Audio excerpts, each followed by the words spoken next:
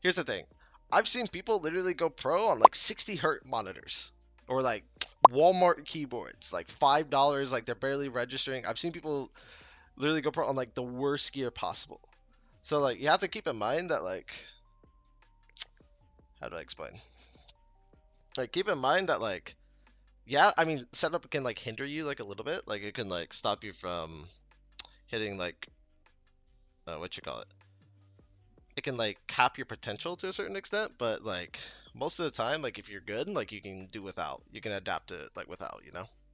Keep in mind that we just like no, here's the thing, boys.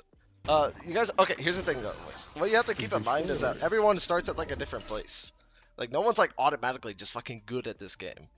You know, there's people who maybe like learn faster, some people who learn slower, some people are better at different things. But at the end of the day, it's all just about practicing and stuff like that. Some people get capped at like a certain point, but I here's the thing. I believe that like if you truly put in the effort, like you can become a pro, like no matter what. At least in most cases.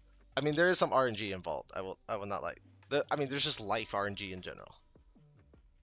Like, you know, like some people just won't be able to in some cases, but like the vast majority, if you put in the time, like truly put in the time, you can do it. But keep in mind, please do have like a fallback plan if that's something you end up like, if you guys end up pursuing something like that. Like don't just go all in and be like, yo, I'm gonna be a pro gamer and then like drop out of school. Like, here's the thing. For me, like, and I feel like other pros, like I went pro literally out of high school. Like I was like I was finishing up like So high much school to research here. and like But I here literally we got are. like my first like pro offer and About to I fill it was with bullet doing high holes. school slash like some college courses like on the side, you know? So that's how I view it. Anyways,